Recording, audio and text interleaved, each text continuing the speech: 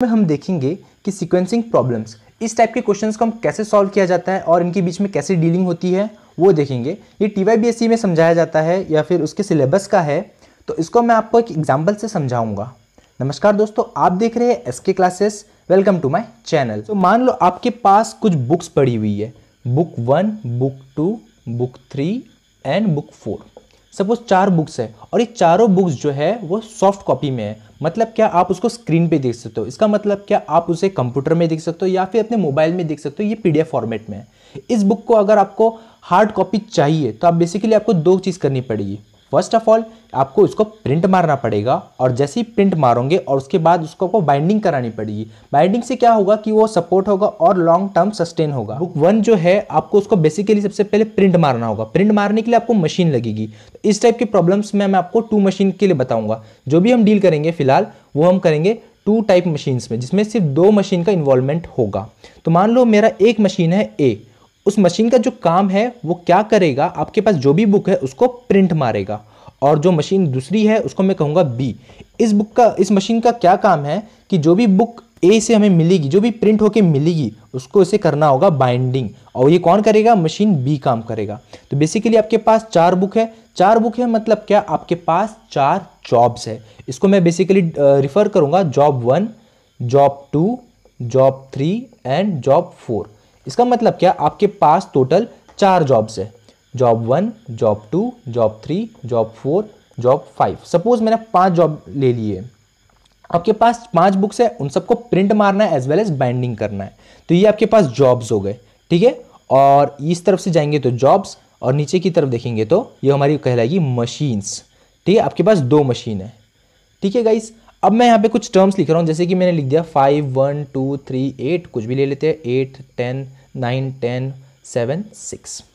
अब इसका मतलब क्या, जैसे कि आपके पास जो बुक है, ठीक है, बुक 1 जिसे कह रहे हैं उसको हम जॉब 1 से नाम आ जाता है। तो बुक 1 जो भी है आपके पास, उसको सबसे पहले आपको प्रिंट मारना है और प्रिंट मारने के लिए आपको मशीन A के पास भेजना होगा। जैसे आप मशीन A के पास भेजोगे तो वो कम से कम 5 घंटे लेगा। ये जो है ये टाइम पीरियड है, असाइनिंग टाइम है कि ये 5 घंटे लेगा। ये आवर्स में डील किया जाता है। तो 5 घंटे लेगा, तब जाके वो बुक जो 1 है वो प्रिंट होगी। और प्रिंट होने के बाद जब आप उसको बाइंडिंग के लिए भेजोगे तो कम से कम वो 8 घंटे लेगा। इसका मतलब ये है। सिमिलरली 1 का मतलब ये है कि जब आपके पास जॉब 2 है, जो आपके पास जो बुक 2 है जो सॉफ्ट कॉपी में है, उसका जब आप प्रिंटिंग के लिए मशीन A के पास भेजोगे तो वो कम से कम 1 घंटा लेगा।